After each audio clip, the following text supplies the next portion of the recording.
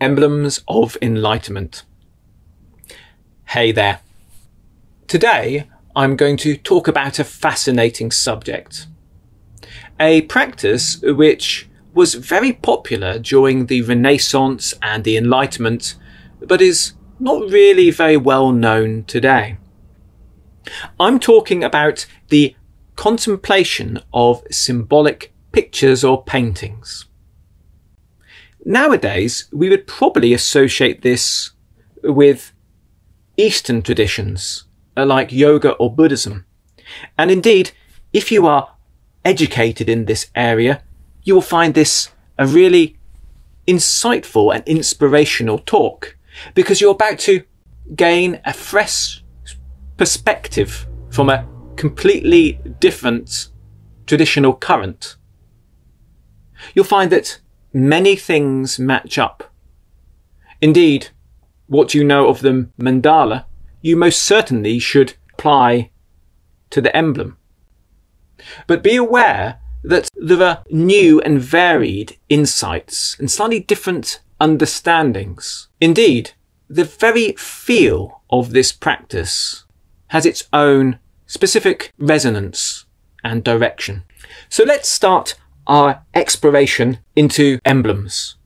And before you can see the first example of an emblem which we ourselves are going to meditate upon. This woodcut has been beautifully coloured in, and it depicts some very well-dressed gentlemen sitting round a table. They're contemplating a symbolic painting that's upon it. Yes, you are correct. Our first emblem is of practitioners meditating upon an emblem. The gentlemen are in fact Freemasons. This is a tradition that has kept the emblematic tradition going even into the modern day. And the painting they're looking at would modernly be called a tracing board. Above them, there is the Eye of Providence, with a light shining from it, a beam of light hitting the mirror here. Shining from the mirror, we can see the reflected light, which shines in a pyramid shape upon the picture that they're looking at. Within the beam of light, there's a Latin phrase, "The light shined in the darkness."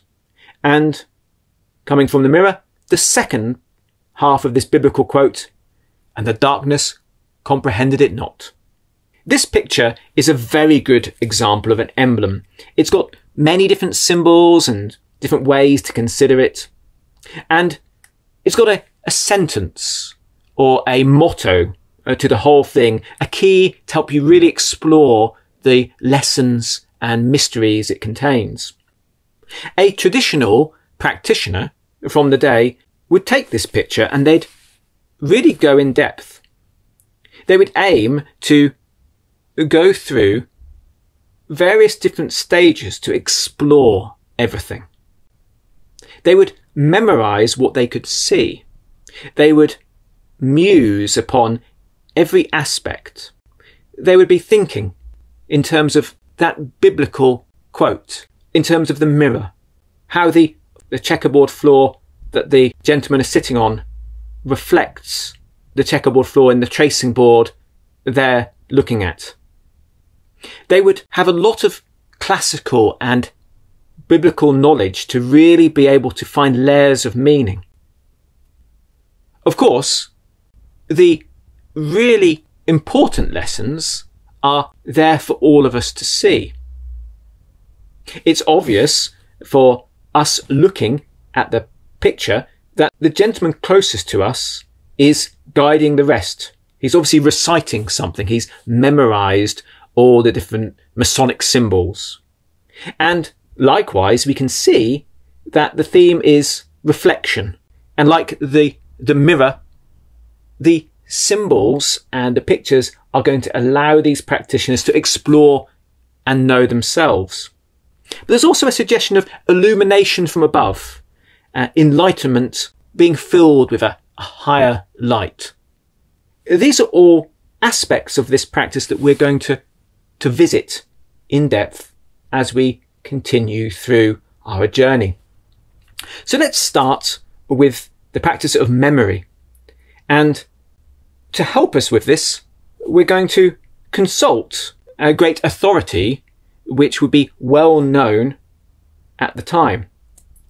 I'm talking about St. Thomas Aquinas. St. Thomas Aquinas was well trained in the Christian memory practices. And it's important for everyone listening to this to understand that at the time, everyone believed that what you remembered became you. What you put into your consciousness becomes part of your consciousness. This was understood on a very basic level by most people. They knew that big experiences could change you dramatically, but they also knew that you became a bit more like whatever you focused on. Within Christian communities, there were very simple ways of using this. Memory was viewed kind of in the same way we would view hypnosis or creative visualization. Memory was when you painted something in your mind, and it could be using it to recall things, but it could be used just as a way of creating something, an image or a understanding within your consciousness. So if you were having problems with anxiety, you would be taught how to imagine different scenes from a stained glass window which were calming and reassuring. Or if you had a problem with another personality trait, you would probably be taught a prayer or a poem to memorize. Maybe if you were an angry person, you'd learn a tale which would inspire self-control or temperateness. Within the more learned specialist clergy and members of the church, this was explored in a far more in-depth way. Thomas Aquinas had read Aristotle, and he knew that the mind worked by images and associations. He'd learnt a lot from his teacher, St. Albert the Great, and he had a very clear understanding of how memorization of a symbol could be a tool for the evolution and improvement of the self. This quote, which I've got for those who are interested, is him telling us why this is so. Basically, Thomas Aquinas knew that your mind liked to learn from experiences, from images, from sense impressions. It's very easy if you just decide you want to do something, or someone asks you to do something, or you take just a verbal vow, just to forget about it. But if you make an image in your mind, if you hook it on a statue of someone who's a great example of this, or a story about someone, or a symbol, it allows you to hold on to that intention. It's like your mind listens more. It's as if you've experienced it. So the difference would be the difference between you learning from slipping on the ice to how much you learn from the sign saying, careful, slippy ice. The big experience, whether it's a very good one or a very uncomfortable one, is something that allows you to learn. And we can imitate this by using a memorization of a symbol and learning through contemplation on a symbolic image. His teacher, I mentioned before, went even further. So he used the example of a wolf. If you get bitten by a wolf, then you don't need to do any more learning. You are going to be fearful of it from then on. So Albert the Great, St. Thomas Aquinas' teacher, he stated that this is because it went into your estimative power or your estimative ability. This is the term used for your animal mind or your subconscious. So it goes straight in there. you can take advantage of this if you meditate on the symbol of an angel, if you really contemplate that angel and put that image with all the beautiful associations, what the angel wears, what it means, what maybe a poem to do with the angel and the symbolic aspects of her wings and what she is holding and what she's done. You could put this into the same kind of part of your mind. It goes into your animal mind or your subconscious, into your estimative ability or estimative power. You've upgraded your mind. You've cultivated virtue in a quick way. Practitioners of meditation will understand this immediately, how the idea of meditating on something can lead to a connection with it. And they're saying that this is through your memory. The memory is when you store something in your mind, you can store a lesson if it's got a strong image or set of images with it. Now, it's worth noting that this isn't a very new concept. It wasn't specifically a Christian one. The first mention we ever see of this overtly is actually part of the Greek tradition. A very ancient text from 422 years BC called Dissoi Logai, which teaches about the power of memory, how you should put memory images into a kind of memory palace or a convenient, well spaced apart list. How if you want to remember something, it needs to have an image in your mind, which is dramatic and easy to recall from being emotional or colourful. This text actually makes clear that you can use this to improve your character. And it gives some hints and examples. So if you want to cultivate a sense of valor, then you are going to, or heroism, you're going to memorize all things about Achilles. You're going to put an image of Achilles in your mind and you're going to memorize all the things he did. You're going to do this and this will make you more heroic. If you want to be a more brave or ferocious, you can imagine yourself as a lion and put that into your memory. And so this is a beginning of a practice of the art of memory, but not just for remembering things, but for transforming your mind. But there's more. Do you remember I talked about that stage beyond this, where you start to contemplate? So you've memorized, you put this into your mind, now you're going to start to contemplate. Well, there's an idea that if you really do this properly, it can lead to something beyond just a memory. It can lead to a genuine connection, a connection through oneness. They called this contraction. So before you is a picture of two hearts, and there's a beautiful light shining. And this beautiful light shines on both hearts, but only one shines back. This is probably inspired by a quote by Plotinus in his Enneads, and this is from Marsilio Ficino's translation, and I'm doing this from memory. So it says that when a soul shines with a light towards something which is above it, then there is a contraction that brings them both together. Sometimes that's translated as a mind shines, but the idea is that you can through the law of sympathy tune into things.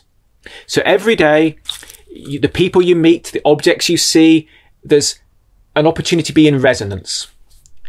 There was a belief at the time that the stars shone down their energy and some stones would reflect it, some plants would be in tune with it, some animals.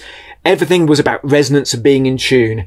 And your meditation, your meditatio, could allow you to tune in through your mind, for your memory. When you're putting in memories to do with things, you are creating a resonance. If you did this properly, if you were pure, if you had no conflicts, if you could be in a state of oneness, you could achieve contraction upon that thing.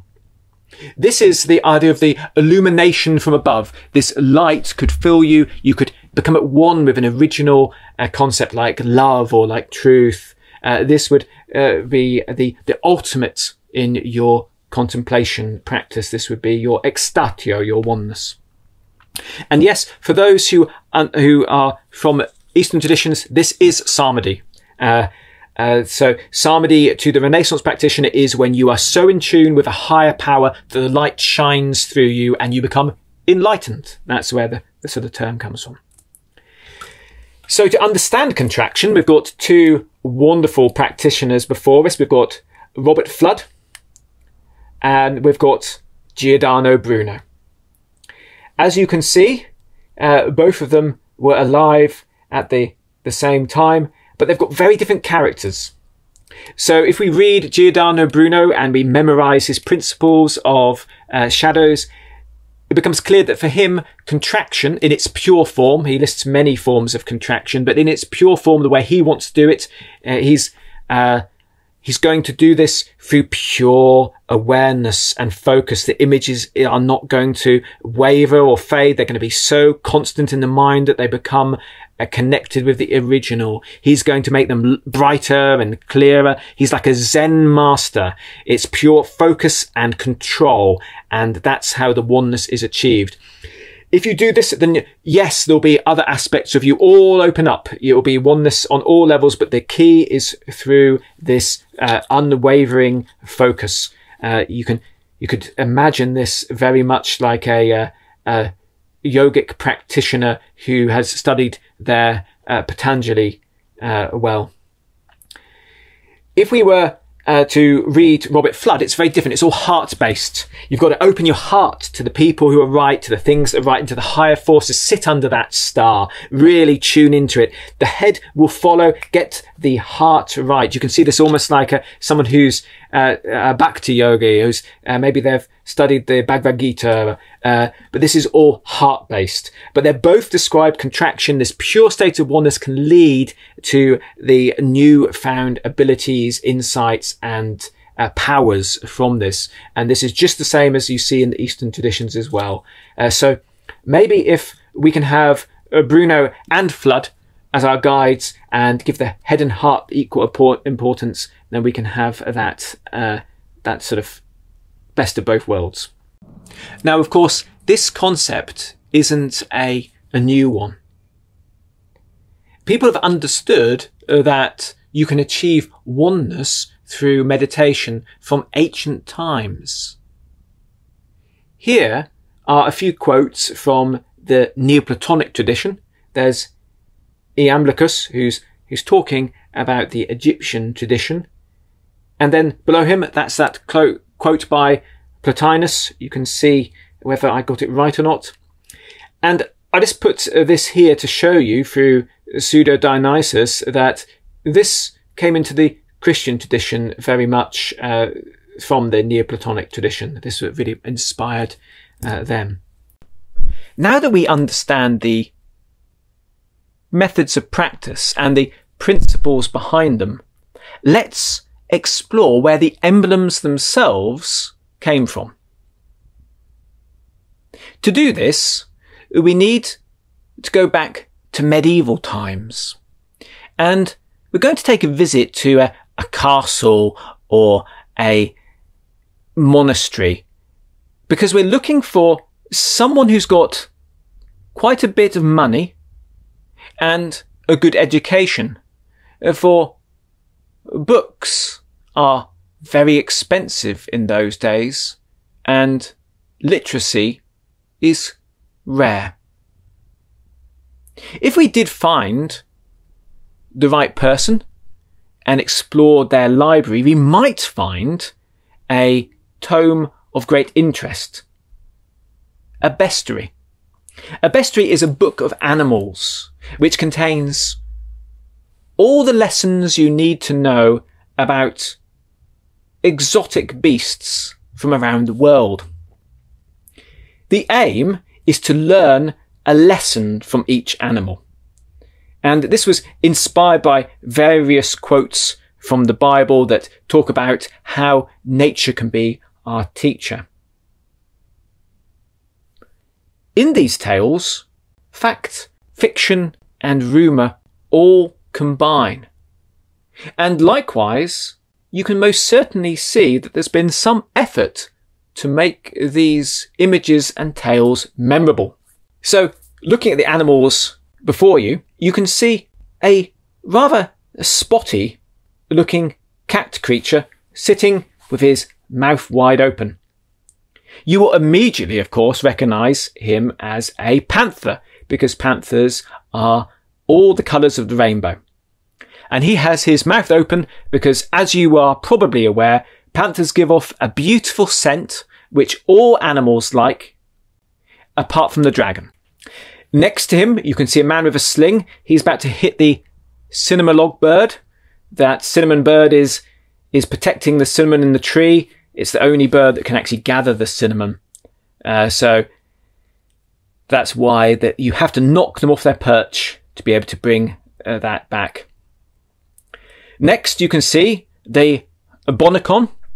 The bonacon is a kind of bull-like creature, and he's very passive and tame and not very brave, but he can, of course, defend himself. He can fire from his rear end flaming dung that can fly up to 2 miles, and this is his defense that he uses against people who attack him. Next, we go back down the bottom. You can see another sort of stag or bull-like creature there. He's got 1 horn forwards and 1 horn back. He's a Yale. He's able to rotate his horns independently, and he can even do things like he can fence with you. He can use 1 for defense and 1 for attack, like a good fencer. He can also jump off cliffs and land. His horns are so strong he can land straight on his horns to shield himself. Next, you can see the salamander coming from the flames. He's so cool, the salamander, that no flames hurt him. The bear there, you've probably heard the term licking into shape. Well, this comes from bears. Bears, when they give birth to their children, they don't have any shape. The bear actually has to carve or lick his babies into shape. That's the first thing the mother bear does. So that's what she's doing here. And then we've got the adder here. Adders, as you know, put their tails into their ears to stop hearing the drumming or the musician playing. Sometimes it's a pipe, so that would attract it. So it cuts his ears off. So all these fantastic stories, which I'm sure you'll agree you will remember now, have a symbolic meaning. So the panthers, like the words of Jesus, that the kindness of Jesus that shines out, and if you're kind, those who reject you are only the dragons. If we look at the salamander, he's so ascetic and detached. He's so cool to the world that nothing can hurt him.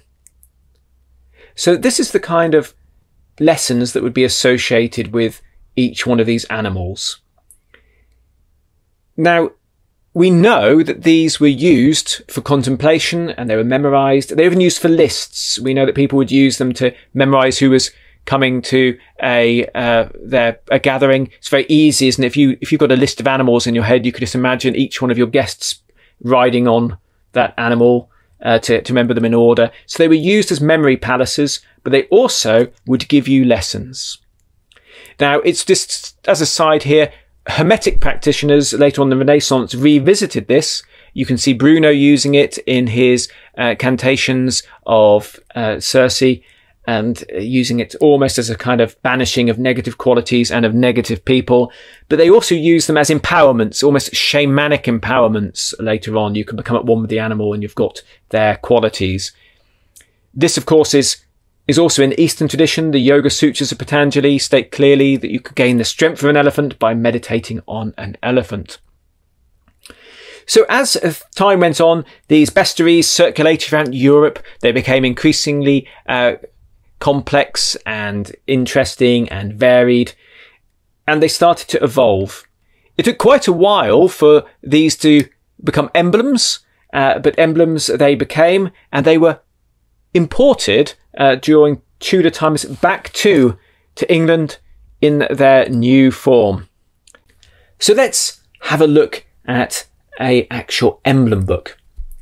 Here's one from the early 1600s, and you can immediately see in this random selection the hints of its origin. the antecedent being the bestiary. Good fortune will with him abide, that have true virtue for his guide, so tells us the Griffin. Or no passage can divert the course of the Pegasus, the Muse horse. So these would be symbols in a book, or sometimes in a pack of cards. You also see those that a gentleman or a lady would contemplate in their spare time for their own betterment. You can see other symbols appearing, like the heart, which is full of heavenly knowledge, or the consistent compasses here, which are not animal related, but still have the same format and the same kind of message. By memorizing these and putting them within your consciousness, you would plant a seed that would bring around a change. Now, talking of hearts and seeds, let me show you this Rosicrucian emblem book by Daniel Kramer from Germany. As you can see, it's got the same kind of format, but the theme is overtly esoteric. Your heart is going to go on a journey of transformation through 40 different emblems. You can just imagine how Robert Fludd would have approved. The aim of this text and texts like it is, of course, far more ambitious. We're not just aiming to be more virtuous, positive people. We're going to be led to a regeneration of the self, to a higher state of consciousness. It's worth noting that there were many popular sets of cards with similar style heart-based themes, which would be carried next to your heart, and through daily contemplation, through memorization, and through illumination, you would open your heart and go through a transformation that actually was believed to be so powerful that there would be observable physical changes from this. Texts from this time often had specific themes to them. And one very good example of this theme would be Atlantia Fugens. This is a beautiful illuminated work which is based on the story of the huntress running away at Atlantia. And there's a play on words, Fugens, running, but there's also a fugue. You've got a multimedia meditation experience here, whereby there's actually a piece of music that you can play along with a symbol or emblem to meditate upon and a text to memorize. This is a real alchemical adventure and a wonderful text to own and a journey to go on. Later on, we can also see more diagrammatic works. Here we are, the book of the secret symbols of the Rosicrucians. This is really a text about connecting with the underlying energies. And there is a complete path of genuine attainment in this. If you were to pursue this with dedication and with the correct teacher, you would achieve your Hermetic Adepthood or Rosicrucian Enlightenment page by page. And just look at the detail here. The systematic nature of these different texts is consistent, and this is because there is an underlying structure which is well thought out and explained. The whole idea is that you are going to go through a series of experiences and transformations. You're going to begin with ones which are purifying, and then move to ones which empower your existing abilities. And then finally, you're going to be able to approach higher powers and energies as you ascend using your consciousness. There are many different ways of symbolizing this. The term that was used at the time was the golden chain. The golden chain is the link between you and higher consciousness. It comes from a quote from the Iliad, where it says that Zeus throws down a chain and he could pull anyone up on it, or anyone could climb up, but no one could pull him down. So this was taken as an alchemical code. You can ascend in your states of mind, and literally you can ascend to higher levels of attainment. So the underlying structure is normally one that uses the elements. You're going to master earth to learn to be very stable and solid and fully integrated. You're going to master water, be very intuitive and flexible. And then you'll work on mastering air to be a bit very intellectual and logical and full of understanding. And then you're going to be able to master fire, be ambitious and energetic and connecting. You can see if you mastered all these four, you'd be a very balanced, very healthy individual. And that's when you've got through your kind of stages. You've purified yourself through these four. You've empowered these four in yourself. You've got great awareness. Then you're going to move up. You're going to go through the planets, and each planet's got a different lesson and for you to aspire to. But there are other systems. Some are based on the Kabbalah, some on the scales of existence, going through from all the way from a rock through a plant to an animal, going up through nature. Some of them are based on the zodiac or the decans or the mansions of the moon. Often there were tales, the trials of Hercules, or a Christian story, something which would have the same different steps, but would be in a exciting, memorable and inspirational way. So now we've covered all aspects of this emblematic tradition and the use of these emblems as a means to lead to revelation. Let's just recap the practice and go into a little bit more detail. So if you were a modern practitioner and you wanted to use this Renaissance path, what would you do? Well, first of all, you might need to do a little bit of adjustment to your view of it. People in those times really believed. So they were fully aware of the transformative power of symbols. They'd seen people use them around them. They were really connected with this. So they would be approaching the emblem book, the set of symbols, with an attitude of reverence and dedication. Kind of the same way we would if we were taught something in a sacred place. If we were in a cave in a mountain and a monk showed us a set of secret techniques, they'd have that kind of positive attitude and trust in it. So the first step is to believe. The second would be to learn. The practitioners in those days would have a lot more background than we have now. So we'd have to learn the story and explore the quotes and really tune into that tradition, so we've got the kind of scheme of things behind for our contemplations. Then we would memorize. So learning would help us do this.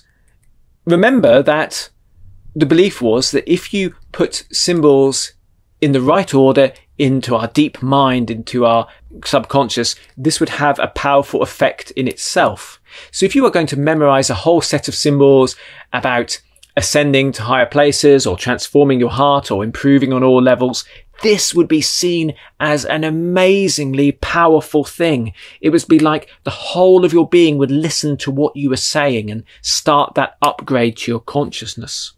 So we need these memory images in place before we move to the next step, to contemplate. You'd really spend your time exploring, puzzling on, solving the mystery of each one of those emblems in turn. you'd just know that they've got a message for you, and that message is going to lead to a big change. You're looking for that aha moment. To begin with, you would probably use the hints and explanations that were in the text. But pretty soon, once the memory images were in place and you'd started the exploration, inspiration would hit, and you would take on a different feel and expression within. So you would explore your own interpretations. The practitioner would just let go of what was given to them. Those phrases, those different poems, they're the starting pistol, not the racetrack. It might be, for you, it's about a astrological or alchemical or personal transformation. It might be something you see in nature. When your own meaning appears, hold on to it and follow it. Once you've got that in place, once you see the picture, then it's about sympathy. So if the card's giving you a lesson of love, then you need to cultivate love for the right things. If it's giving you a message of truth, then you need to be at one with truth. Now, this would be done not just through meditation on the card or this concept, it would be done in life. You would only speak the truth if you were seeking truth in your meditation. You would show love in life. The outer expression of the inner contemplation must match. And finally, you know when you reach success on a card because contraction would happen. You would achieve oneness. So once you only spoke the truth, when you meditated on the truth and you only looked for the truth, so there was no covering things up, then you would achieve a oneness with truth. These lessons would almost always lead to an empowerment that naturally flowed onto the next card or the next image, depending on how you had your emblems with you. So that concludes this exploration of the emblematic tradition. We've covered everything in turn, and I hope it will give enough of an insight that you yourself could find some emblems which will take you on your own journey. If you're interested to see a modern expression of this tradition, then you might want to have a look at the Death of Hades, which is my own set of emblem cards. You can explore by clicking on the link in the description box below. My name is Martin Folks, and I hope that this video was of interest to anyone wanting to learn the lessons from symbolic pictures or paintings in order to advance and evolve their consciousness. Until next time, let's make every word, thought, and action count.